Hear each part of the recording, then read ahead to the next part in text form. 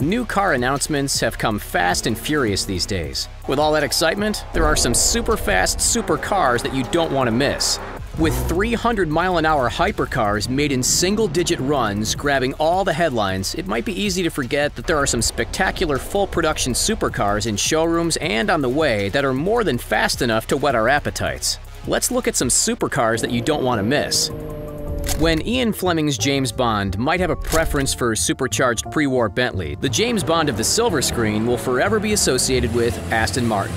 By 2024, Bond might be able to have a new favorite in the Aston Martin Vanquish. Revealed as a concept at last year's Geneva Auto Show, the Vanquish takes the old Aston badge and puts it on new ground for Aston, a mid-engine production car. The Vanquish will be one of 3 mid-engine offerings from Aston Martin, sitting below the Valkyrie and Valhalla designed with Aston Martin's F1 racing partner Red Bull Racing. Details are still sparse on the ground, but Aston has shared that it will sit on a bonded aluminum chassis and motivation will come from their turbocharged V6 out of the Valhalla. In the Valhalla, the engine is married to an F1-style kinetic energy recovery system, or KERS, that can boost output to 1,000 horsepower. We'll have to wait on what the output will be for the Vanquish, but for those wanting a seat in one, it will set them back $450,000. No one said being a super spy was cheap. Movie fans might recognize the name Bruce McLaren as the one who was awarded the win for the dramatic 1966 24 Hours of Le Mans in the movie Ford vs. Ferrari. Like Carroll Shelby, Bruce was a racer-turned-car builder whose orange cherry-powered Can-Am cars dominated the series. These days, however, McLaren is known as a top-tier Formula One team and as a maker of top-tier sports cars. Sitting at the top of their sports car line, but below limited-run cars like their Barchetta Elva and tribute to legendary McLaren driver Ayrton Senna, is the 720S. The 720S is powered by a mid-mounted twin-turbo V8 that puts 710 horsepower through a 7-speed dual-clutch transmission that makes the 720S do the 0 to 60 shuffle in a staggering 2.7 seconds. New for 2020 is a motorized top that adds rushing air to the sports car experience. The topless version cashes in at $317,500 or $329,630 for the Performance Spider version. Exotic car ownership can get expensive, but McLaren actually offers a no-limit warranty that covers the car for 12 years for a supercar.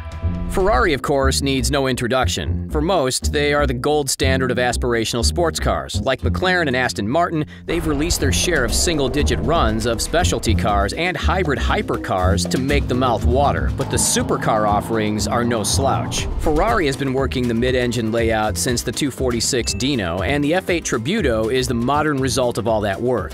Holding over the 710 horsepower twin turbo from the 488 Pista combined with a dual-clutch 7-speed transmission, the F8 Tributo hits the 60 mark from a standstill in 2.8 seconds. Reaching highway speeds faster than it takes to count to 3 isn't the whole story for the F8, as it makes use of years of Ferrari racing know-how to create a car that craves corners. For those keeping score, that puts power and acceleration pretty much on par with its British competition from McLaren. Unlike the McLaren, the F8 Tributo comes in a characteristically Ferrari single trim that costs $279,450. While that's a steep discount from the McLaren, the service warranty on the Ferrari runs out after 7 years. Then those expensive Ferrari garage visits are on you.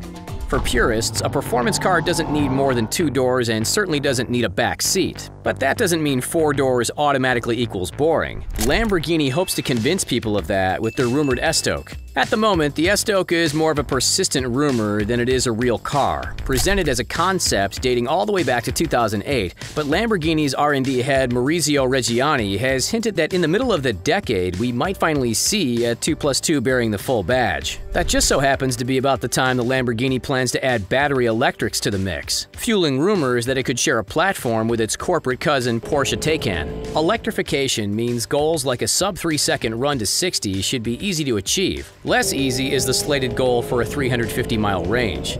Since the car only exists in our dreams, things like price haven't even been sorted out yet. But expect it to be in the $230,000 range. Unlike the entries from England and Ferrari, though, you'll be able to take more than one friend with you on the go. In the 90s, Honda dipped its toe in the supercar market by making the Honda of supercars. Sure, it was fast and it was nimble. Honda has been a figure in racing for decades, including Formula One and Indy cars. But it was also reliable and drivable on a daily basis, unlike the fragile and finicky cars out of Italy. The NSX, released under the Acura badge in the United States, was an instant hit. The 21st century NSX has garnered fans like Jerry Seinfeld, Jay Leno, and science bros Tony Stark and Bruce Banner in the Avengers. High-profile love has not turned into high sales numbers for the NSX, however, with the car struggling to stand out since its 2017 reintroduction. When Honda wants you to know they're serious about performance, they put the Type R badge on their cars, and a Type R badge might be coming to the NSX. Though Honda has stated there won't be, recent rumors of a hopped-up NSX have hopped up hopes of an NSX with a Type R badge. Borrowing from the race-prepared NSX GT3, the more powerful NSX will send 650 horsepower through the 9-speed transmission. While we're not sure in the end what that will do for the car in terms of speed, in terms of cost, it's likely to send the price north of $200,000. But then you're maintaining a Honda, not a British or Italian exotic. Corvette has always been America's sports car, but with the 8th evolution of the beast from Bowling Green, the Corvette has moved into supercar territory partially by moving its powerful V8 to the middle. The combination has been pretty successful so far. The Corvette C8R Racing in the IMSA Racing Series scoring 3 victories in a row. Since the C8 is new, everyone has expected bigger and badder engine numbers to come forth, including a Z06. But a report from Muscle Car and Trucks suggests that a twin-turbo V8 producing 800 horsepower is in Corvette's future and will wear the ZR1 badge. Last seen on the most powerful Corvette in 2017, pumping out 755 horsepower. The engine would also get the flat plane crank of the race car engine that allows for high revs and develops a distinct race for car engine sound. This will certainly push the price past the current top range, $120,500, but still a bargain compared to the cars that Corvette just beat 3 times in a row on tracks across North America. Maserati at one time was the name to beat in Italian race cars, competing alongside Alfa Romeos in Formula One in the pre-war era. After World War II, an imposing man named Ferrari would upend that. Since then, Maserati has had some unfortunate bouts of stewardship before landing under the Fiat umbrella with rivals Ferrari and Alfa Romeo. Being grouped with Alfa Romeo has meant that Maseratis were being treated like a mass-market brand, an ill fit for the storied Italian badge. Those days are over, as an MC20-based mid-engine supercar is set to put the brand back on track. Like most of the cars on this list, the twin-turbo V6 sits in the middle, pumping out 631 horsepower and runs to 62 miles per hour or 100 kilometers an hour in 2.9 seconds. While it's producing Ferrari numbers with 2 less cylinders, it still comes with a Ferrari price of around $195,000 to $215,000. Lotus is a different kind of sports car maker. While other manufacturers build their cars out with gadgets and doodads and try to offset the weight of all that with carbon fiber and other weight loss tricks, Lotus has always been guided by founder Colin Chapman's principle of adding lightness. Lotus cars don't go through a lightning process. They start off with the idea of making a lightweight car. That principle has made their Toyota-powered Elise a world-class sports car despite putting out 187 to 210 horsepower, what you'd see in a mid-range hot hatch. Lotus is taking that philosophy back to the supercar with their new Type 131. At this point, little is known about the mid-engine car from Norfolk, England, including who will make the engine, though it's assumed to produce around 400 horsepower. That doesn't sound like much compared to other cars on the list, but Lotus is known for making a lot out of a little. We don't even know the name, as Type 131 is an internal designation. We do know that whatever the name is, it will start with E, maybe even getting the Elon badge. Price should fall in the $120,000 range.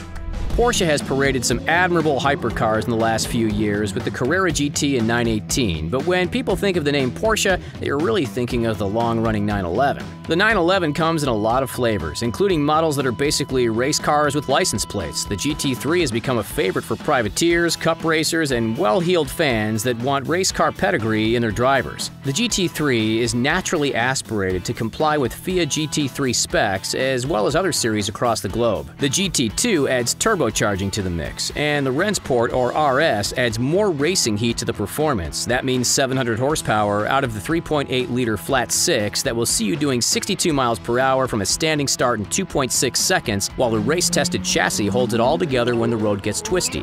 Porsche's bread and butter is endurance racing, meaning that the Porsche comes with a characteristic reliability as well, all that comes at a cost hovering around $300,000. Most of these brands have been around for decades, building on storied traditions and past successes, all building on years of engine tuning expertise.